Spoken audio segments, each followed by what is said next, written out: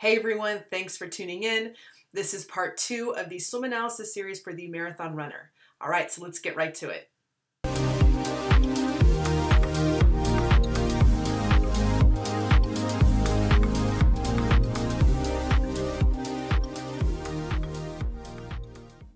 Hey everyone, welcome back to the SWIMVICE channel. I'm Coach Mandy, and of course today is the part 2 series of the swim analysis for the marathon runner. If you haven't watched part 1 yet, I highly suggest you watch that first. Otherwise, this part is not going to make too much sense, and plus you want to see the difference anyways.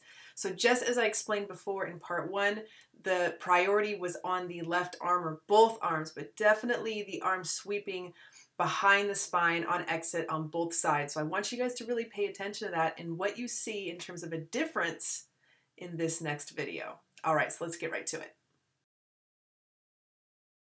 Okay, so I'm going to go ahead and play it, and this will be the above water video first. Of course, like I said before, is I'm going to play it all the way through and then move it frame by frame from there. Go ahead and play it.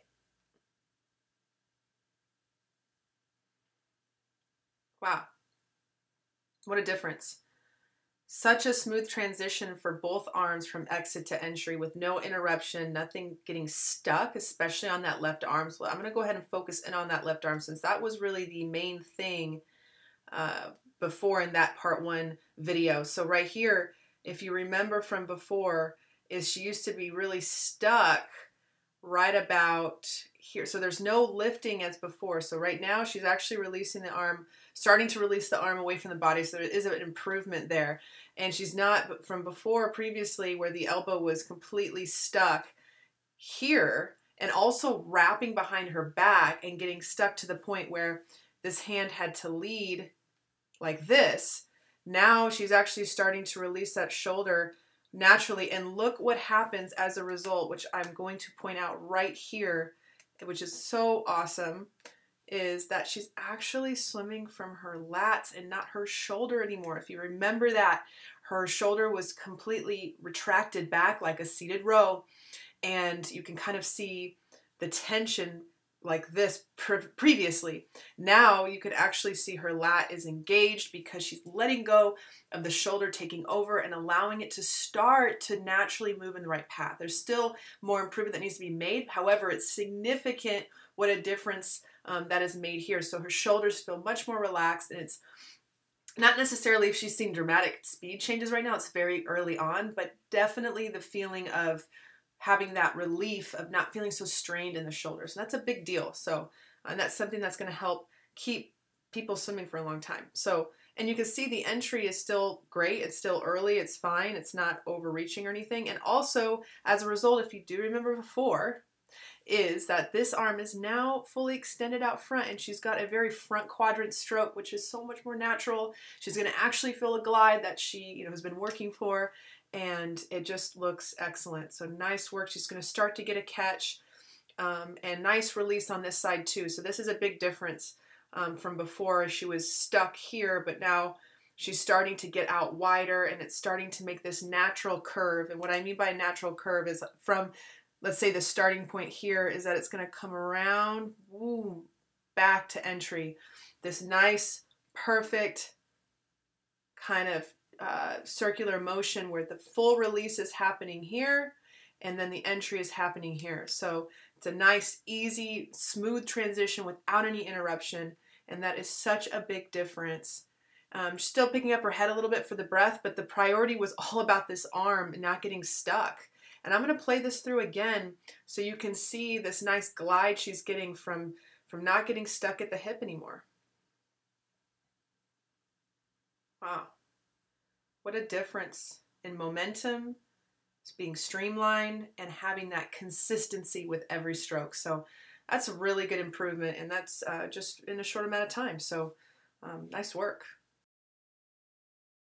All right, so now let's go on to the underwater video and just see any difference in terms of timing out front. Let's see if that arm is waiting out front with not sweeping back with a straight arm. So just seeing some subtle differences compared to that first video. All right, so we'll get going with that. Oh.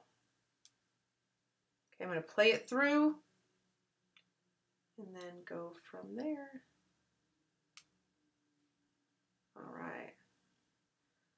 much better with the front quadrant feeling, and that's from just letting go of the shoulders being so tight from before, so that's a big difference. What's funny is since she started to release the arm away from body, not get stuck over her hip, kind of triggers the kick to start kicking faster because she's actually moving faster. So the fact that she's feeling more momentum, it's like that trigger impulse of wanting to kick just to maintain it, when in reality you shouldn't need to kick nearly as much. So that's just kind of a reaction. It's typical for someone just starting out in terms of fixing that issue. So I'm going to go ahead and move it right here. And actually you could see right in this position here is that she's sitting so much higher on the surface. She's not sinking like she was before. And you can start to see that there is not so much of this pinching here as in the first video. So it's definitely much more relaxed, starting to ease off the tension and not feel like she has to swim from the shoulders and really stabilize off her core. There's absolutely no arch in her lower back. It's completely straight. So I know that she is definitely engaging the core and not letting it go, and that's from not swimming from the shoulders. So that looks really good. Now, going forward, I love the timing out front. That looks really good. She has this arm entering while the other one is still out front.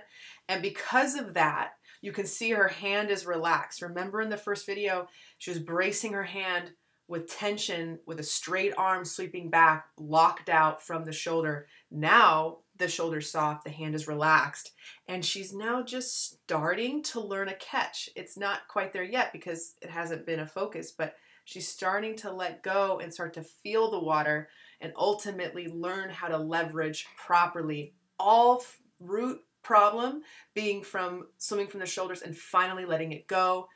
That is why she's able to see this result, or I'm able to see it, I'm sorry, and you are able to see it, the difference here. Okay, so moving forward, nice timing on this side too. Excellent, excellent work. That looks great. And just really aiming to have both arms out front as often as possible. This is going to really just shut off the feeling of really high turnover is going to move you faster. Think about low turnover first and then start to add power later. And that's why this is such an important part of her priority and her stroke in order to sustain this for a long period of time. And remember with the breath before, even though she's lifting her head a little bit, now when she goes to get her breath, she returns her head back and that arm is still out front. But remember before, that arm was completely fallen 90 degrees. If I can draw it, hold on, let's see. If you remember, it was like that before. So she has a lot more stability with the breath. It's starting to be feel a lot easier just because of that one priority. So what a difference. Okay, so I just want to go through a quick recap of the above surface video again and just emphasizing what has changed in this video compared to the first one. So let's go right to it again. Okay, so yeah, what a difference in momentum. And you just see this consistency with her arms moving forward. There's no sticking points, nothing is interrupted. And that's all from just letting go of the tension in her shoulders. And right here, you just see this nice bend happening here. She's a very front quadrant stroke. That means that she's letting go of the tension. She's not swimming from her shoulders anymore. She's swimming from her core and hips. And of course, her lats, which you can clearly see is engaged here. And I point this out because most runners and triathletes that try to swim and they feel very frustrated is because they are picking up, or actually, yeah, they're sweeping their elbow past their hip, which is a normal movement in running. But it's slightly different in the water, is that you have to relax your shoulders and let the bend happen actually out here, out front here, and not at your hip. So that way you don't feel stuck. And most importantly, you don't feel any pain in your shoulders. And I cannot emphasize that enough. And of course, if you want a little more detail on that, I've also put a quick link to the scapular plane video in this video just to refer back to it so you can kind of get a reference of how the shoulder is supposed to properly move in the water. All right, so that concludes the part 2 video of this swim analysis series. And if you found these videos helpful, drop a comment below and also show your support by giving it a thumbs up. And if you're new to this channel, hit the subscribe button at the bottom right hand corner. I post videos weekly to help with your training and also always keep me posted on your training as well. And of course, before I sign off, click the links in the description below to help with your training. All right, swimmers, enjoy your practice, and I will see you all next week.